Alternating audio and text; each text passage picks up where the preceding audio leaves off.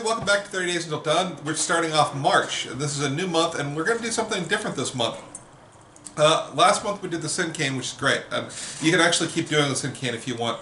This month is all about, I always tell my students that there's art and there's craft. And when you're talking about poetry, a lot of the art is what happens inside of you.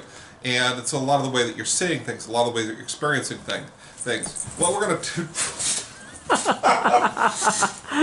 I think Lizzie's experiencing the world in a very wonderful way. Yeah.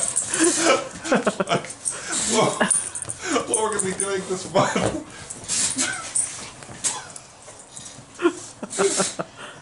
Should I just keep going? Yeah, keep going. What we're going to be doing this month is our month of radical amazement. And the real the art of poetry is what happens on the inside of the person. It's for a lot of it, it's this moment of spiritual growth, emotional growth, psychological growth, whatever you want to call it. It's just that growth. And then the craft is what happens on the paper. And part of being a poet, at least the way that I've always conceived it, is walking around with your eyes open and having what's called radical amazement. You probably shouldn't play with that. Lizzie is got the soul of a poet, and she plays with paper bags, right? And she's dealing with radical amazement about everything, which is great. That's how you should live, Lizzie. And so we're going to try to live this life of radical amazement, seeing all these things that are right in front of us and are amazing, but we sometimes are blind to see.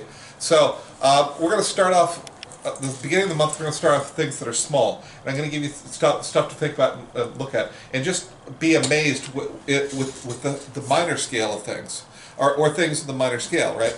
So what can we start off with? I think we can start off with leaves, and what's actually going on with a leaf. Now this can be a leaf of grass, this can be a leaf on a tree, it can be whatever kind of leaf you want to do.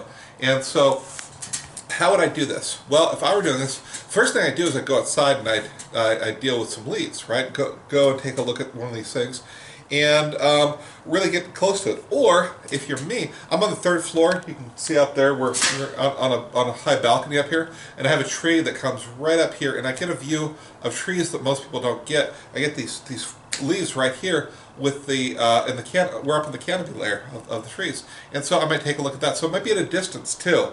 I'm just shocked by the leaves that are going during a Santa Ana or a rainstorm, just watching a huge giant tree just going back. But of course, it's not really giant, it's just a bunch of small leaves doing this all kind of in concert.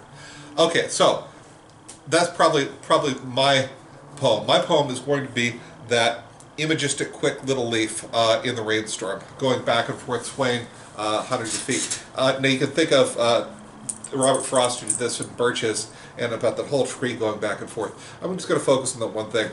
You can also do a memory of leaves. I can remember climbing the orange tree in my parents' backyard when I was a kid, and you get way up there, and there start to be thorns up there, and dealing with those leaves up amongst the thorns. That'd be a really cool memory of trees, or memory of leaves up there. And just something quick and imagistic, and just try to capture that moment. Those are going to be the moments that are really just absolutely stunning.